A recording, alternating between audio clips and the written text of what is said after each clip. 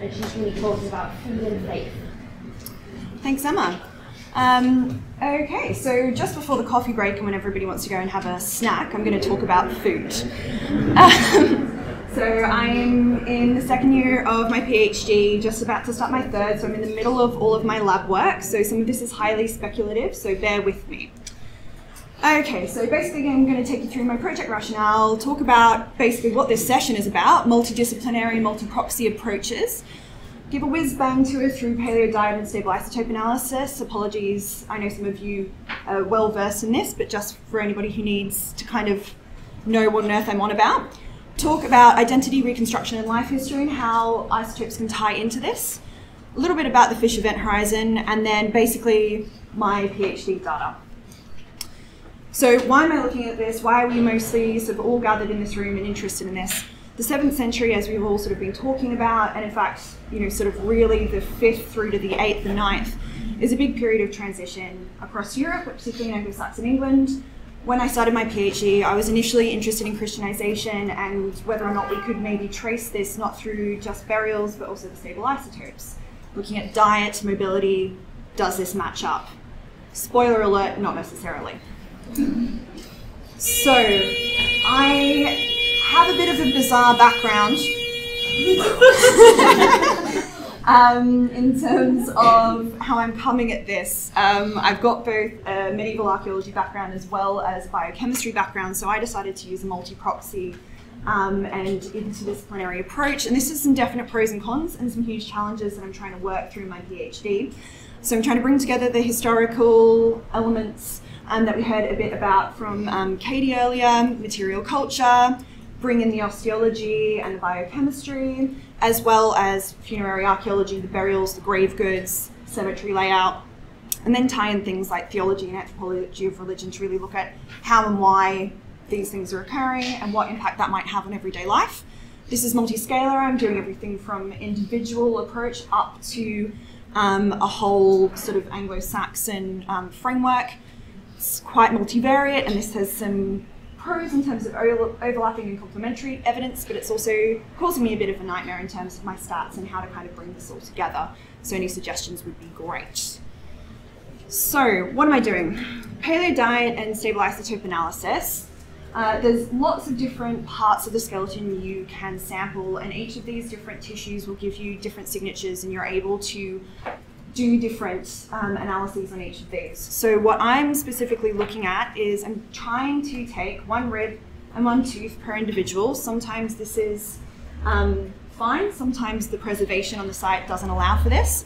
And essentially the reason why I'm doing this is because the ribs, we think, from Tamsin O'Connell's work, gives you roughly about the last 10 years of life. And this is because your ribs, you're breathing all the time, so it's probably got the highest turnover rate of bone, so you're getting the freshest, most newest bone, I guess, in terms of diet remodeling. So get carbon and nitrogen for diet, and I'm getting teeth because I can use both the tooth root, the dentine, to also look at diet, carbon and nitrogen, and using mostly premolars, second premolars, and second molars, because they're formed roughly at about the same time, to look at post-weaning childhood signatures. So I want to look at individuals at the beginning of life as well as close to their end of life, so I'm mostly looking at adults as well.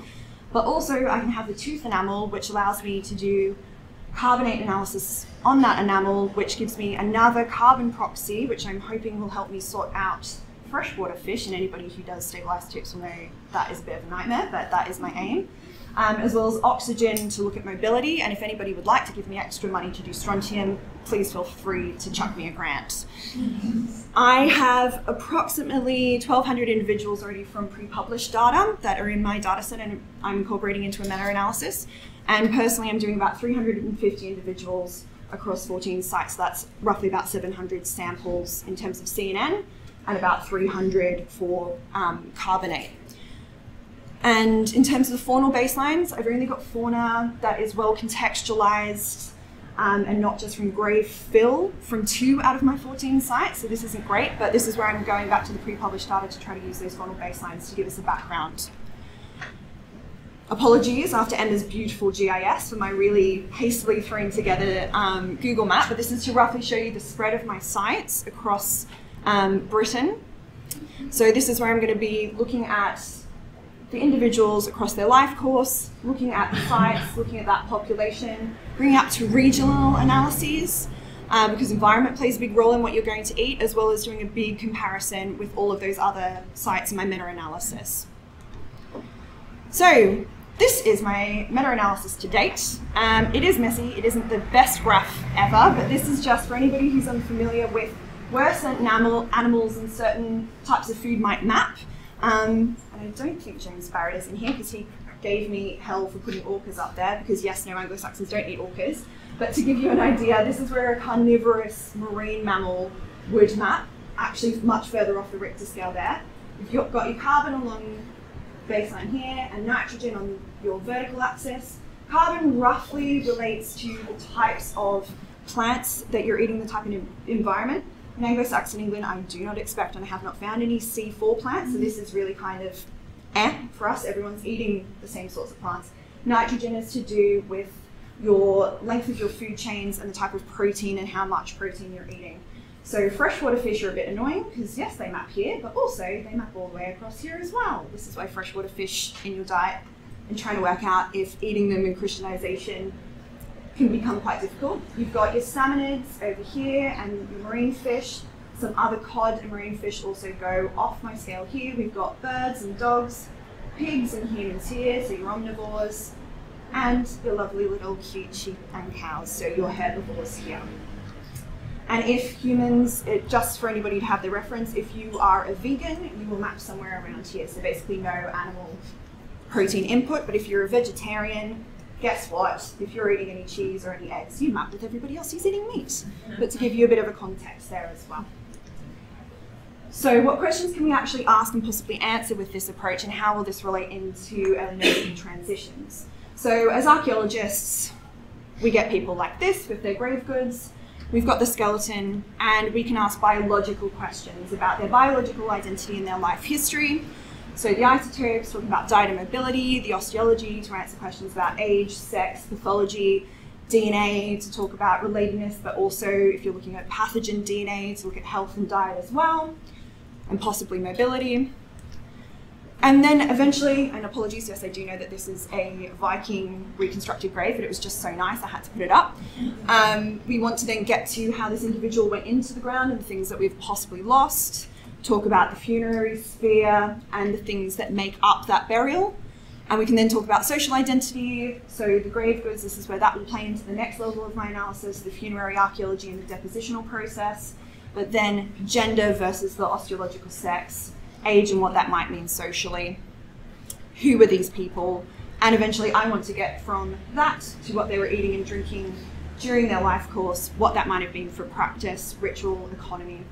And anybody who works in this time period, we know that things like the Bayeux Tapestry are pretty much as good as it's going to get in terms of trying to get to what people were actually eating.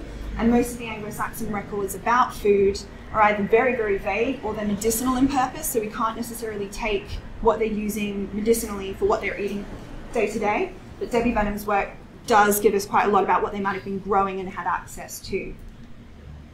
So this fish event horizon, which also impacts on the radiocarbon dates that Katie was talking about, what we're finding from new zooarchaeological work, which I'm hoping to integrate, is the fact that we've actually got sort of two fish event horizons. So what the green is showing here is actually freshwater fish remains in London, and then we've got blue, which is marine fish remains. So these are skeletal elements that we're able to find in excavations.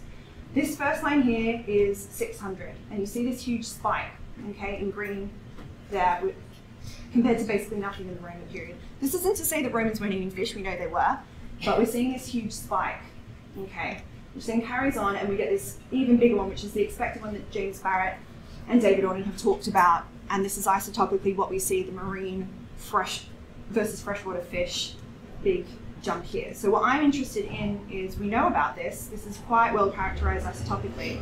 This is harder to characterize isotopically, and as most of you will know, trying to get evidence for freshwater or fish remains on most Anglo-Saxon settlement sites has been quite difficult. Sieving wasn't always done on some of these very well-known earlier excavated sites.